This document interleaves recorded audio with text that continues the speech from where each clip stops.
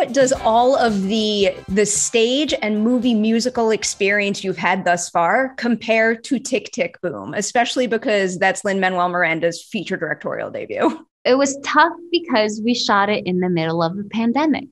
That is something that you don't really expect.